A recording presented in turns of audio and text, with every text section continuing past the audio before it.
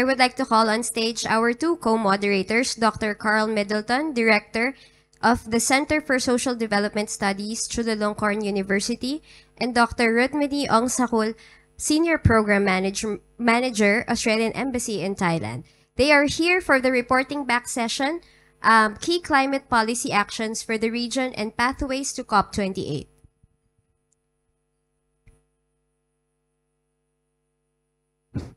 Thank you so much. Could we also invite the moderators onto the stage as well? Is that okay?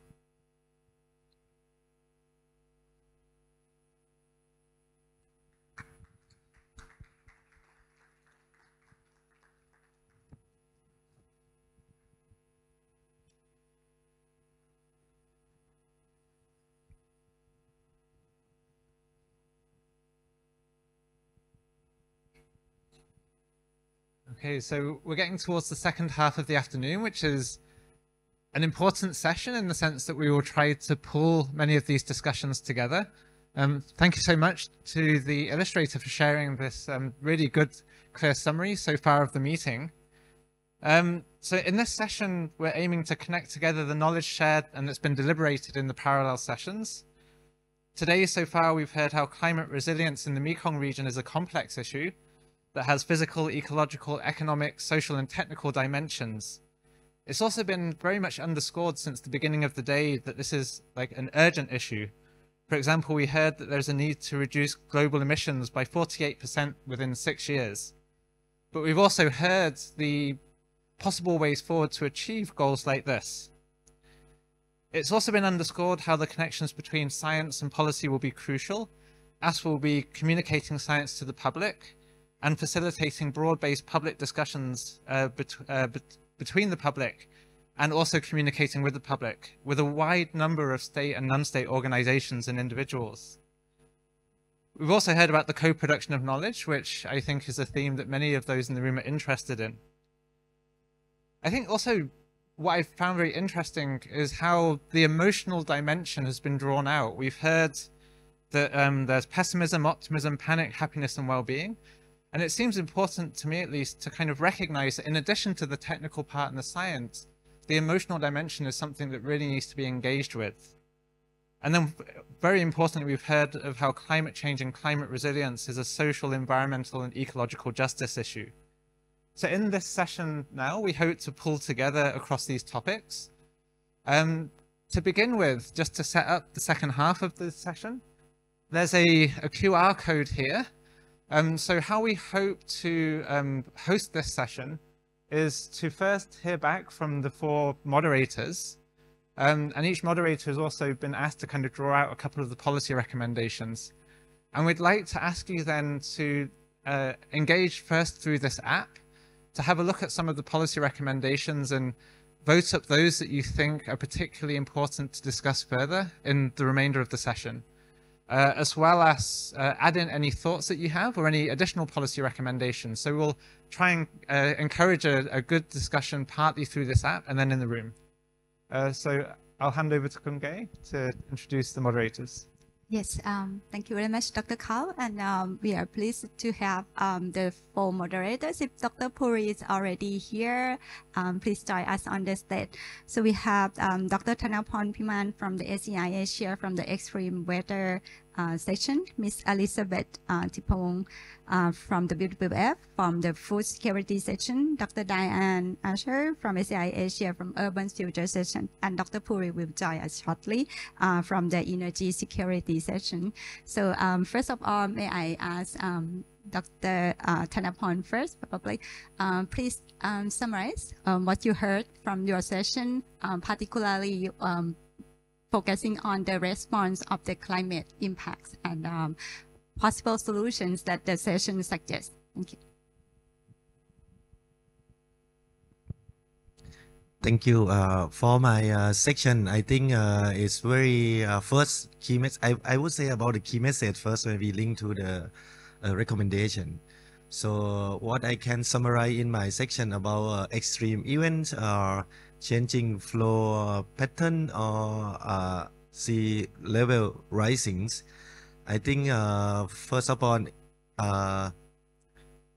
people aware about this even through the observation, through monitoring station or information, and particularly from Vietnam Delta experience, is very strong message that we cannot fight with them anymore, but we need to adapt, you know, or learn from large experience how to cope with the extreme event. Secondly, the extreme event, it doesn't mean only just weather extreme, you know, very heavy rainfall or severe flood. It have implication with the damage. So that's why when define the extreme event, somehow this term need to be linked together, you know. And the third part, I think from the MRC itself, I think they show very good practical in terms of providing warning and notifications information to the member country, and then this information have now disseminate to wider local community, you know. It's like more use of information. So however, again, this is also a next step, you know, after knowing information and what next, you know. Actually we need, that's why this is a gap, how we can collect the feedback back from community, you know, to support effective warning system.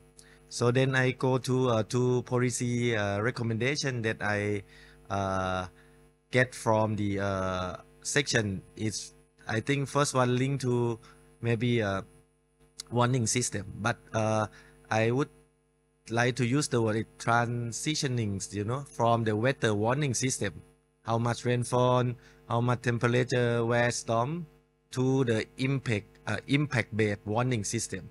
So we need to go another step from weather to maybe the potential impact, where they are gonna be impact, to get more focus on decision making to deal with the disaster or maybe minimize the risk from the extreme event.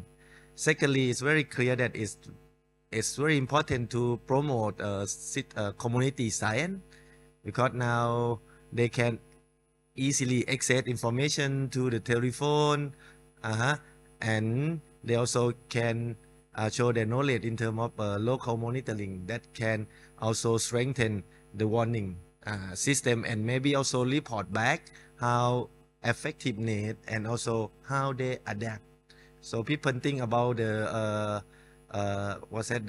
the real-time information of weather change, extreme event, but we may think another way around. We need a real-time adaptation information too, how people adapt. That can help, I think, better understanding and maybe better planning in the future. That's all. Thank you.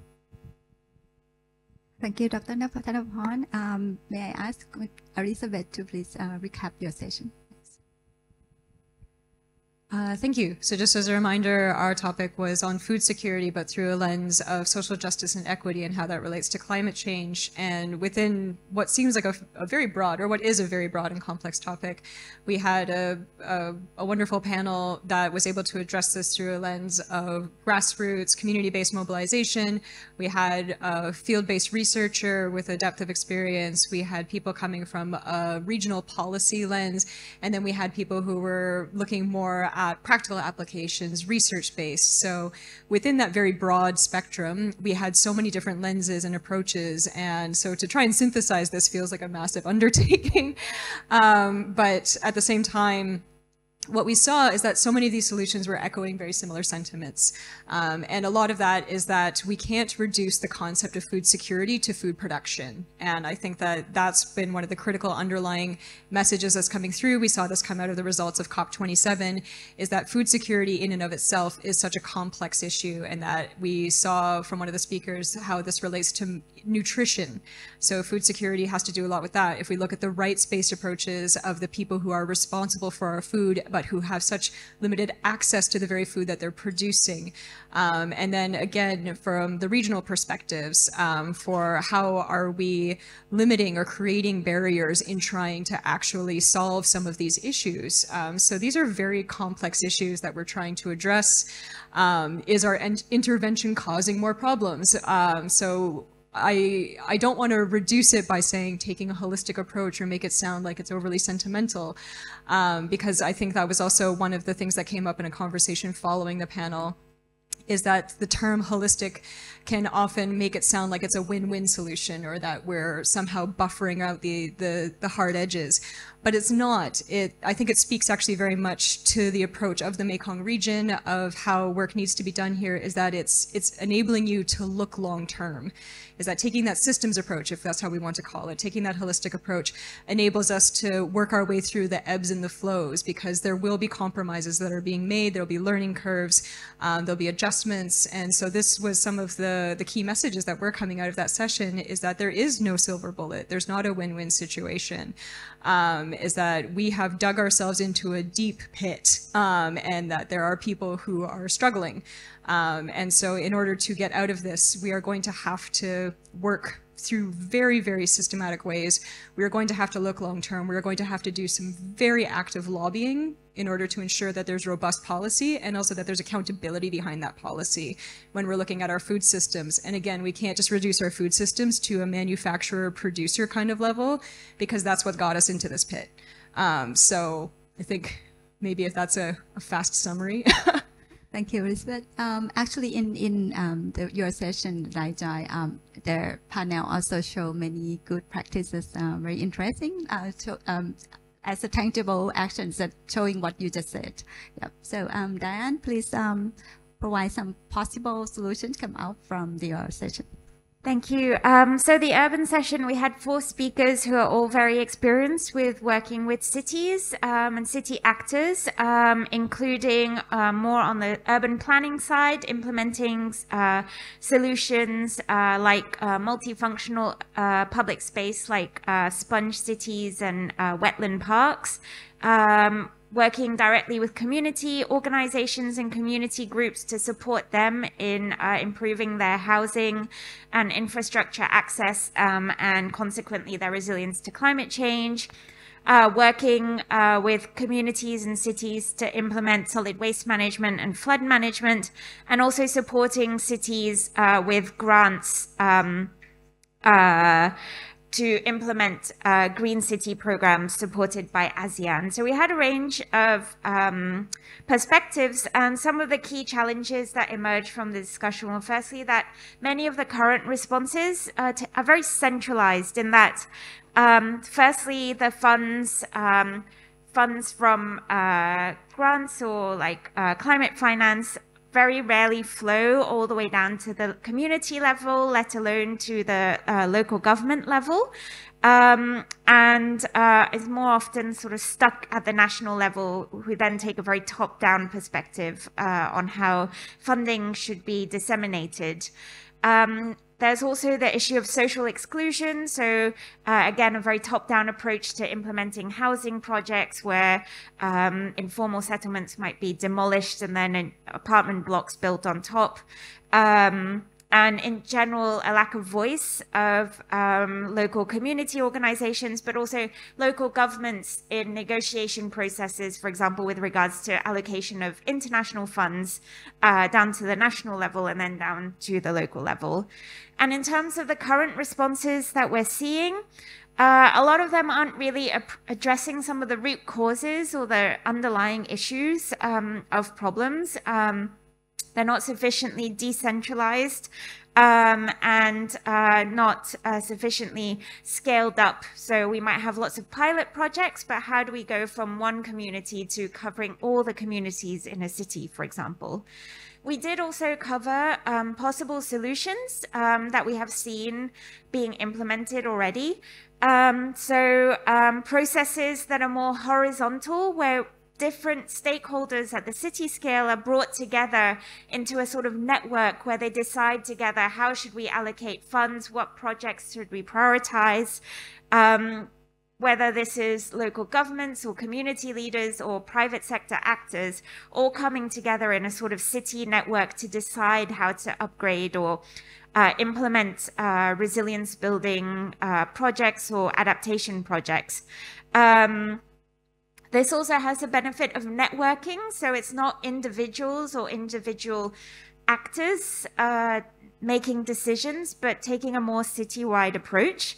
One way of looking at it was to take an area-based approach as well. So rather than saying, okay, we're going to look at, you know, all the drainage infrastructure in the city, the approach is more to look at all the facilities and services and housing and social equity issues within a particular area of the city and involve all the stakeholders in that particular area in decisions around how to rectify and improve and build resilience and develop that particular area.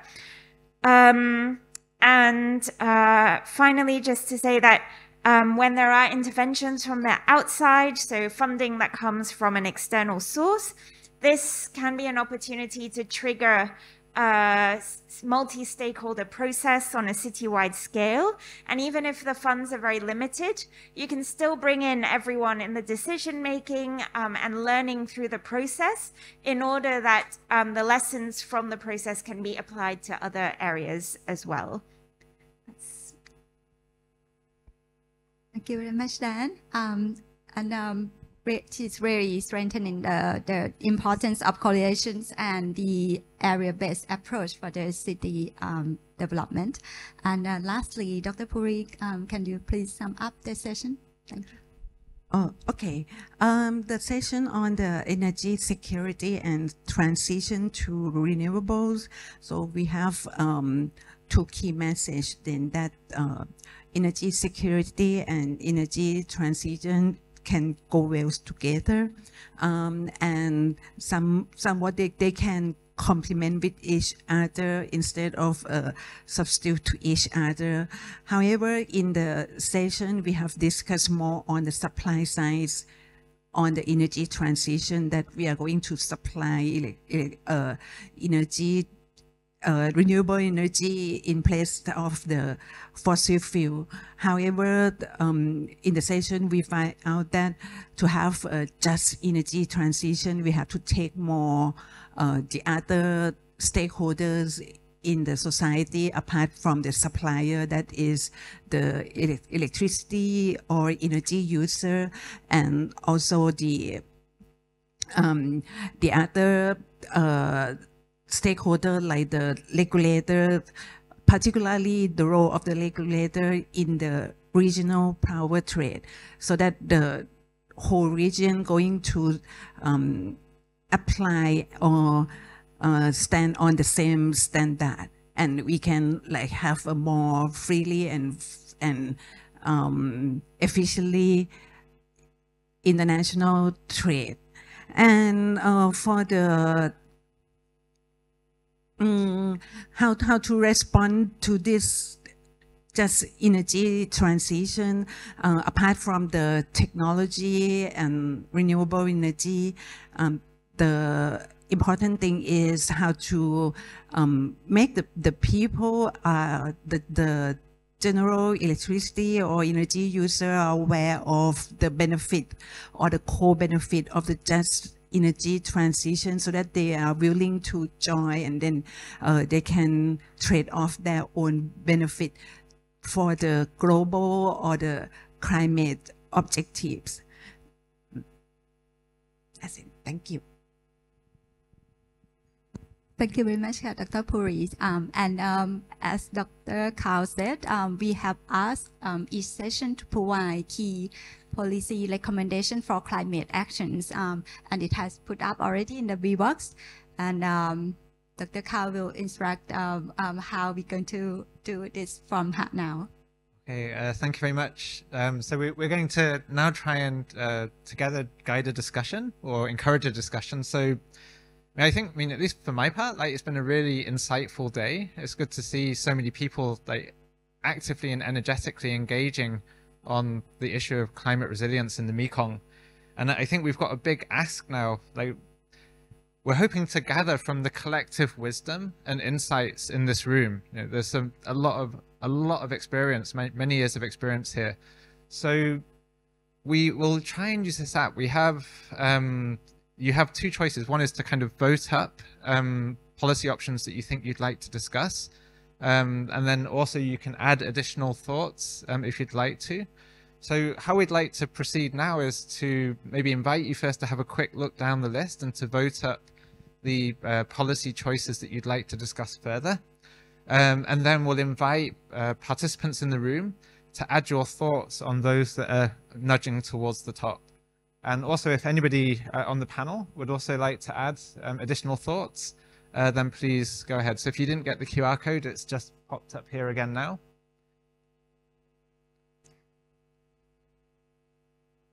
I just like to add that you could either be sector specific, as each of the panel chair talk about each sectors, or you can be like synthesis recommendation across sectors, or you can provide recommendation that see the linkage between sectors if you like.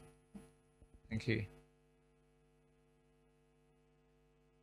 Okay, so at the moment, the top couple of policy directions are involving communities in transition processes, and the second is to achieve change at scale that addresses some of the root causes of inequality in cities and beyond.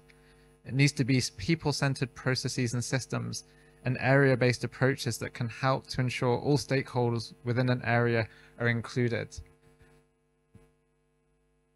Could we invite anybody in the room who would like to comment on these top couple of either policy strategies and directions or specific policies to share your additional thoughts on these? Maybe from your own experience, how these connect to your experience. There's a lot of people in the room that certainly work in these policy arenas, so please don't hesitate to share with the wider group now your thoughts.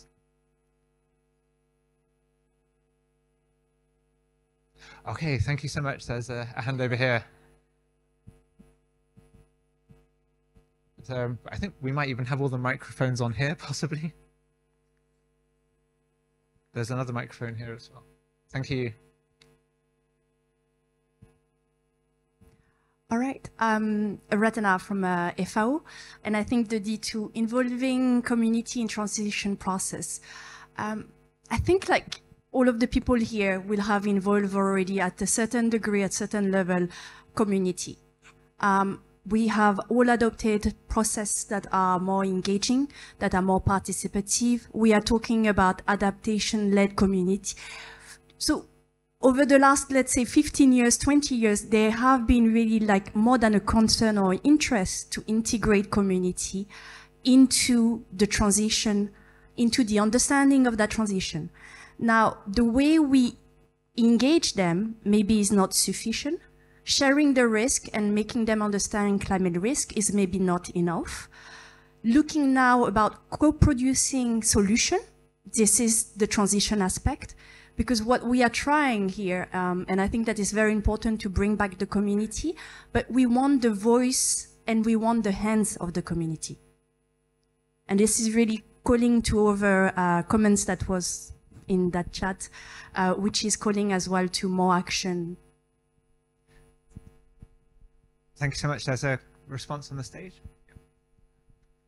I would love to build on that one. So actually, if I'm looking at it as like from the just transitions process, I would also just encourage people to expand how are we defining communities.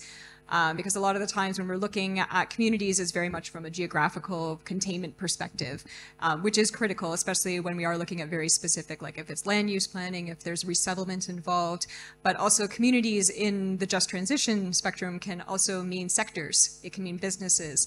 And I think that we can very easily position ourselves as the better than, or we can vilify certain sectors and then we exclude them from these conversations. And keeping in mind that a lot of these individuals who should be engaged, should be part of this process, hold a lot of institutional knowledge. They're very much part of this process. So I would give the example, Poland has done really good consultation process to transition out of the coal mining there. involving a lot of communities successfully from people who were involved in that, and going through a very lengthy and I'm imagining expensive process to engage the communities in that, but asking them, what would you want? And they had a metric that they used. And so I'm not suggesting this to be a perfect system, but I'm saying that they did actually involve the people who were involved because they knew the risks. They saw what was happening to their environments. They saw what was happening to their health. And so they said, would you want to move into an adjacent role? Would you want to get training to work in renewables? Would you be willing to retire early so you can stay in the actual physical community? They asked people what they wanted. They didn't treat them as outsiders or others. And so I think it's important that we reframe our vision of what community means when we are looking at this consultation process. And so that would be my input on that. Thank you so much. Okay, there's a hand at the back I can see. Are there microphones out there? There's also one here. Let's take two.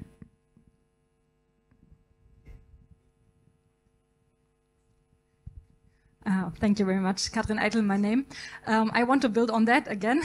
It's not only about defining what is communities, actually, I think, but also to think about what means inclusive. So we talked about co-production of knowledge yesterday, and the question is also how we do that. I mean, co-production of knowledge implies already a jointly co-production. It's a joint endeavor. That means that knowledge is, co-produced on an equal level. That means that we do not inform them only about their whatever environment or hazards or challenges that occur during climate change, but that we jointly co-produce knowledge about it. That means in an integral way, not only inclusive.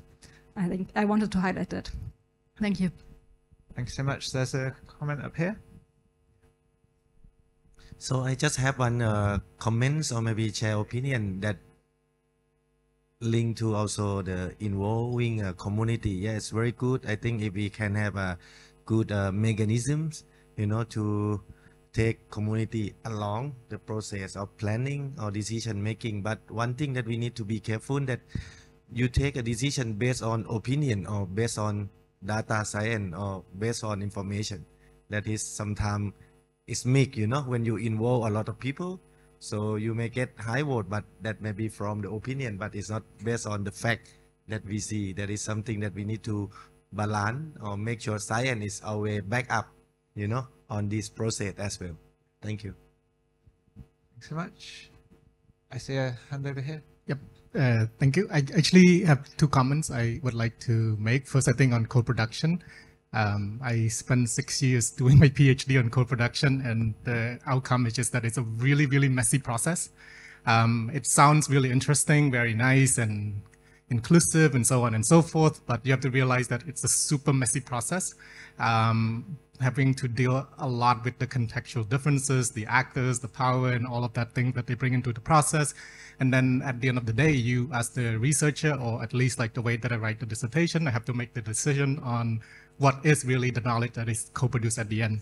So I think what we are discussing, it sounds super nice, but when you get into the process, it's super messy.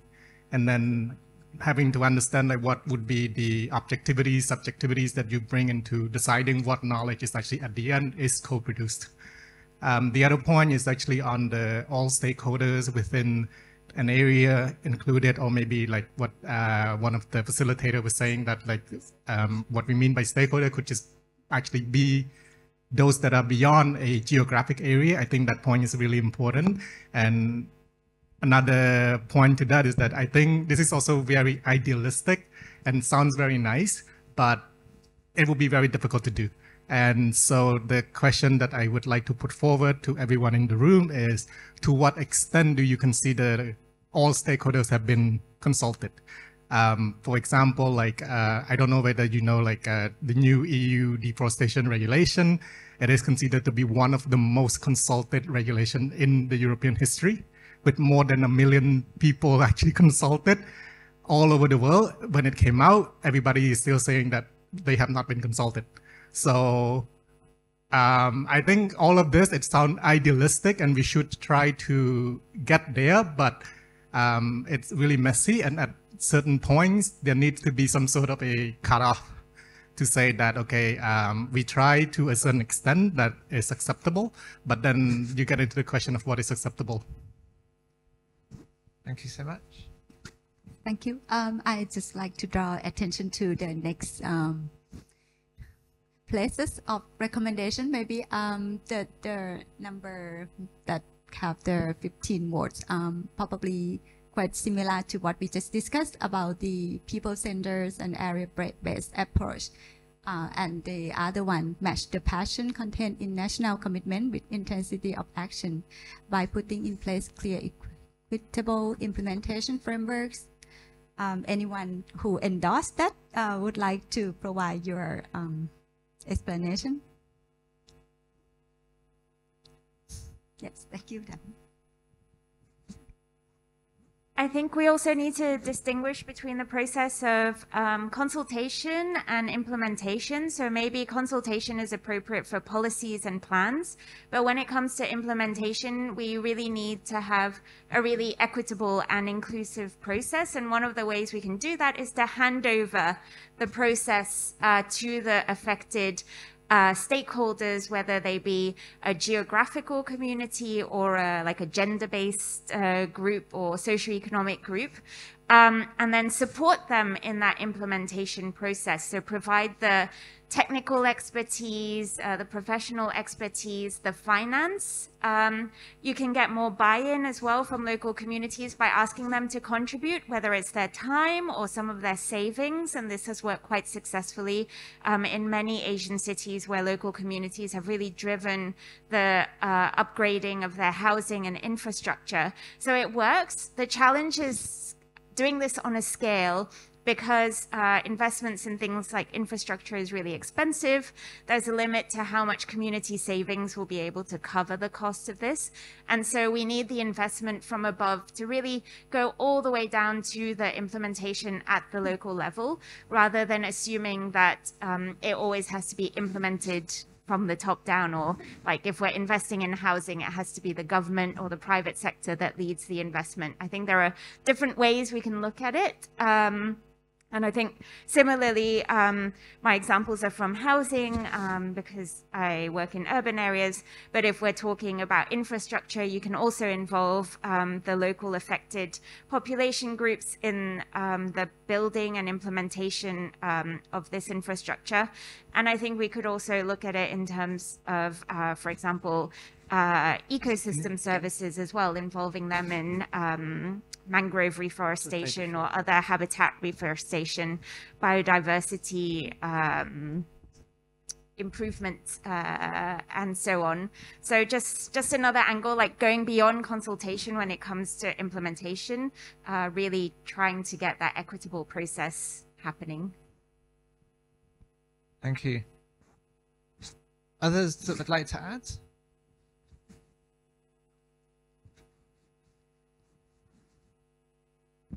Are you sure? Would anybody like to add a policy recommendation that's beyond these top couple? I can see some others that have been added towards the bottom.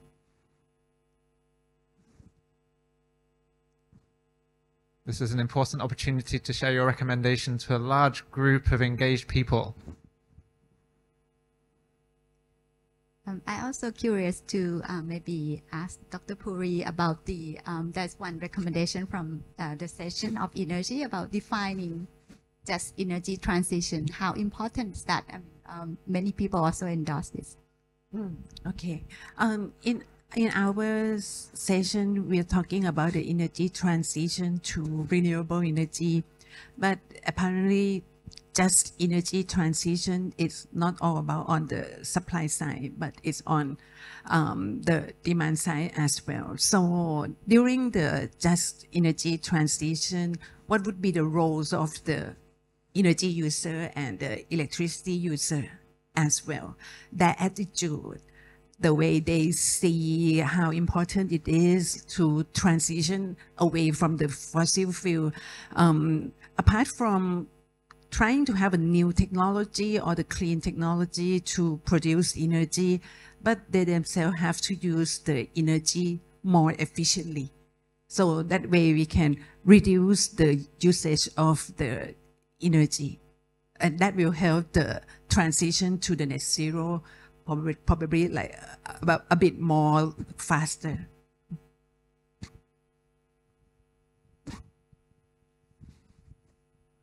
Others? So any key messages that you would like to deliver to the COP28 from the Mekong region, for example? Okay, thank you.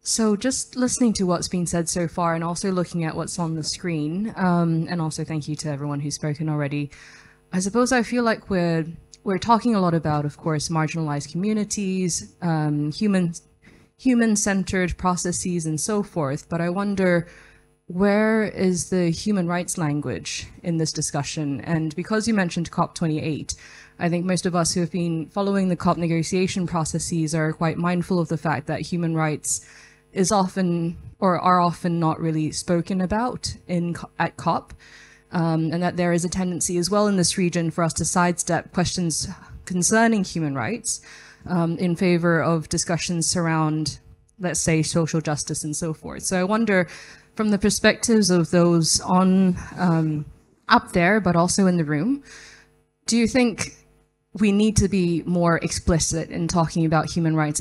Would that actually be helpful in creating a more, I suppose, solid understanding of what just transition needs to look like?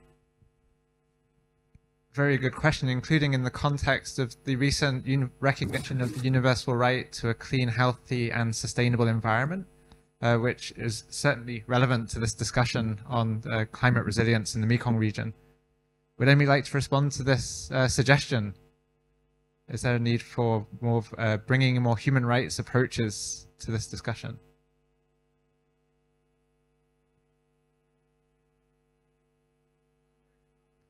Okay, there's one person on the stage also nodding their head very much as well. That's okay. So yeah, I think I got called out on not being solution-oriented enough already, but so this, unfortunately, human rights language at COP negotiations has been sidelined a lot, and sometimes, I don't want to say aggressively, but aggressively. So it's been separated. So there's the civil society participants, there's that community, and then there's the state negotiations that happen. And quite deliberately, maybe in the way that the COPs are organized, these deliberations with state parties are often very kind of global north centered, and then even the representatives who are coming from our region aren't able to fully participate in those negotiations. And human rights language is not a priority. It's a massive priority for a number of the people who are there and for the people whose vested interests are there, but it's not making its way into the negotiations very strictly, from my opinion, but I do see nodding. So, I'm not offering a solution. I'm offering a perspective. I've been involved in a few of the COPs. They're from a human rights lens, and it's at times quite disheartening, or it's challenging. I've seen the progress forward that's been made, and I've seen the steps backwards. In terms of the firm stances that we need to be making, I think that we at a national level or at a regional level can be doing a lot more to inform the decision makers that are being sent. So whether this is in the local level lobbying that we're doing in terms of the key messages that go forward, pushing to have the NDCs at a higher level of implementation on the ground. You talked about data representation. I am always arguing for the fact that local knowledge is data. So how are we, again, broadening that perspective of what kind of data is being included into these negotiations, what kind of messaging is being brought forward, but then trying to create what is legitimately and not just like a tokenized safe space for civil society participation in these policy platforms, because COP has historically not been a very safe space for civil society actors. So if you want to have that human rights language included in there, you need to make sure that the human rights defenders can go there and that they can participate freely and safely. So yes, you. Sorry. Thank you. The guy who called me idealistic, and I've got feelings on that. Actually, thank you for calling me out. But I actually do have something to share on this human rights issue. And so in addition to the EU deforestation regulation, there is also the EU directive on corporate sustainable due diligence directive, or it's a really long name, but it goes hand in hand. And the defining feature is that like now all the companies that are now subject to the EU regulation also have to report on human rights and indigenous people in their due diligence process, so that they are able to then place the commodities that are subject to the regulation onto the European market, or the European market. The European commodities that are being produced in EU also are now subject to these two regulations before they can be exported. So it is possible to get to that level where the language on human rights and indigenous people are actually required in the due diligence statement by corporations. But now actually we have a lot of reaction from producer countries themselves, saying that this is like too Eurocentric and very colonialistic in the approach, that all of a sudden now we actually subject to having to provide information on not just like legality, but also human rights, indigenous people, and so on and so forth. The list is getting really long in terms of a due diligence statement. So I think it goes back to our early conversation that of course, like these two regulations have been like heavily consulted before it came out. But now that it came out, it is supposed to be doing good thing. But for the people that are supposed to be like benefiting from that the producer country, protecting human rights in those countries and so on. But these are now the countries that are pushing back against these regulations, saying that it's EU just trying to protect its own market. Question on that. Do the producer countries have to acknowledge indigenous status?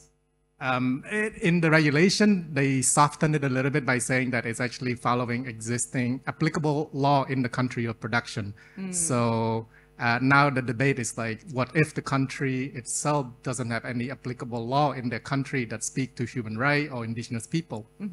That is being still discussed because the law is supposed to be entered into application by the end of next year for big corporations, and then for SME it will be like 6 months after that. So a lot of discussion going on at the moment in terms of like how do we now actually operationalize these two regulations. Thanks so much. I mean, this is just very briefly also a way of broadening out the discussion as well beyond kind of just strictly thinking on climate change alone. For example, the UN guiding principles on business and human rights is also then connecting kind of the human rights obligations of companies to supply chains. So then it will also connect private sector actors into this discussion as well, in a more kind of a broader resilience discussion, not just climate change alone. We have to hand over very shortly to the next session that will be talking about communication. So I think we should probably wrap the session up. Is that right? Yes. Well, so thank you very much to the four moderators alongside these moderators who have summarized the 4 sessions. And thank you to all of you for sharing policy recommendations and directions forwards in your experience. So I think a round of applause to everyone in the room. Thank you. Thank you to you all as well for contributing. Thank you.